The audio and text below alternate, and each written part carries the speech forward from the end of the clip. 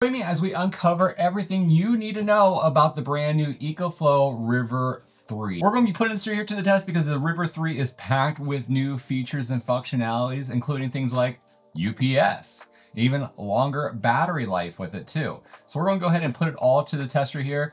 Coming up right here on CTG. If you guys like tech, my name's CTG. You can also call me Jesse too as well. But right here on CTG, we're here to help you guys out with product reviews, especially home and tech items. If you guys like those things, don't forget to hit that subscribe button right down there. If you like technology, make sure you give it a big thumbs up, and YouTube will also suggest videos like this one here, even if it's not on my channel. So give it a thumbs up. So one of the brand new features of the River 3 that we're going to be testing out first is the brand new UPS system. Now, Ecoflow went ahead and moved that system into their brand new Ecoflow Delta Pro 3, and they actually also moved that same system into the brand new River 3 2 as well. So now you don't have to worry about like large devices to be able to do things like CPAP machines, Wi-Fi routers, and things like that. We'll also talk about longevity with it too, about how long this year is going to last you for, how many devices actually can go ahead and run, and a whole lot more. So make sure you guys stay tuned. So the very first thing, because I do like to kick it off strong, is testing out the UPS system. So what better way to test it out than a bug zapper? Yeah, I like using a bug zapper because that allows you to go ahead and see the lights actually flicker, flake, whatever it might do, and get you a good idea how quickly this may switch it over or will it fail. The nice thing about the River 3 is that UPS system, but I don't know if it's really going to be successful or not, what the use cases will be. But the one thing I do like is that I could use it for my Wi-Fi routers as needed. So this is kind of the setup. So I do have my little outlet right here that we're going to use it as a power simulator for us. So I can go ahead and turn it on and off the power and basically demonstrate a power outage, for example.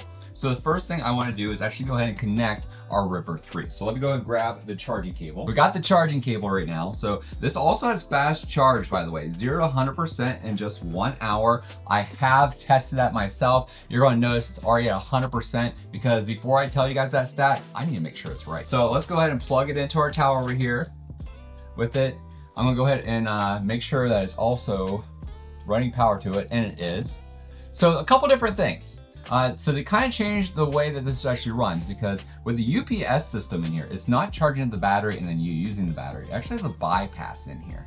So when it's 100%, this is going to go ahead and actually just bypass it directly into the outlet for you. So that way you're not using up life cycles with your River 3. So now we're going to go ahead and plug in our bug zapper. There we go. So we have our bug zapper plugged in. Let's go ahead and turn this guy here on. Oh, you know what? I need to turn on this first. There we go. Got that turned on. Now our bug zapper's running. Imagine this here being like your Wi-Fi router or whatever device that you want to go ahead and have it running for you. So we have that right there running. We're going to go ahead and take a look at our display here. We can kind of see our display right now. Right now it's showing that our input is 19 watts and our output is 19 watts. Now it's 20. And you're going to see that this is going back and forth, basically the same exact wattage with it. Why is that? It's because it's bypassed right now. So it's going directly in from our wall outlet directly into our bug zapper over here. Okay, so we are going to go ahead and simulate a power outage. So you guys ready? I'm going to go ahead and click this button right here, and it's going to go ahead and stop the power going into the River 3. The River 3 is going to think that that is a power outage, and it's going to go ahead and automatically turn on the UPS system. This is supposed to be 20 milliseconds or less. So let's go ahead and test this here out. Everyone pay attention to the light over here, and let's see if it flicks. Ready? 1, 2, 3. There was a very slight flick, and that was it. That was like less than a second. So that was like 20 milliseconds for sure. So it has successfully done that. So let's go ahead and take a look at our display right now. So we can see our input right now is at 0 and our output is now 20. So it is now actually using the battery. Okay, that's cool and all, but what happens whenever the power comes back on? What happens when the power comes back on? So we're going to go ahead and simulate the power now being restored into your home. Here we go. So pay attention over here. Let's see if we can see a flick or if we hear any kind of noise. Ready? I heard a little click, and now it is restored. I saw a little flash over here. So now it is restored, and now we're going in bypass mode. It is charging up the battery. It's charging up the battery right now. That power outage loss that we had. So So it's charging the battery and it's also doing bypass. So it's actually going ahead and doing both those for us. This here has 3,000 plus life cycles. So that's 3,000 plus charges on it. So that's nice. So it's gonna last over a decade of regular use. So this is a good little system right here. It has 245 watt hour capacity built into it. But the crazy thing is they actually changed the technology around. You guys know those power banks, right? The little power banks. And you ever wonder how they can actually basically power up more devices in such a small kind of container with that? They basically took that same technology, same battery and stuff like that, and have that now inside of the River 3. It's like the first of its kind inside this model. So now if it's under 100 watts, it can run like twice as long. So a Wi-Fi router on the River 3 can actually run like 30, 31 hours on a single charge, which is crazy insane. Especially with this here being 245 watt hours. The cool thing is you can also plug in battery. You can also plug in solar panels into it as well. Because on the side over here, you have your solar panel input. So you can actually do up to a 110 watt solar panel for you. You can also use the DC cord, which they also do include. So we can also plug this right here directly into our card, also charge it up that way with it. Or you can just plug it into your wall outlet and charge it up in about an hour. Or you can use the gas generator too to also be able to charge it up. So a lot more technology built into this thing right here with it. I do like the UPS system. That's probably one of my favorite features with it. I mean, that's kind of like a game changer, especially for such a small device. It weighs about 7.8 pounds altogether. The nice thing is they also made this super quiet.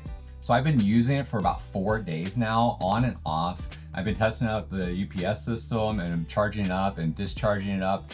And I will say this thing has not made a peep. So the next thing we're gonna do is charge out how loud this thing is. How loud is it? It says it's 30 decibels. So let's go ahead and test it out. Here we go. So we're going to turn this meter on. Now I will say I do have other things running in the background over here. I have computers running in the background, server running in the background. So it's going to have a little bit of noise, but with me talking, you're going to kind of see that I'm in like the 70s-ish or so. So I'm gonna be quiet. Right now we're still running the bug zapper off here. We're gonna go ahead and simulate another power outage. So it is gonna go ahead and run that battery. Here we go, you guys ready?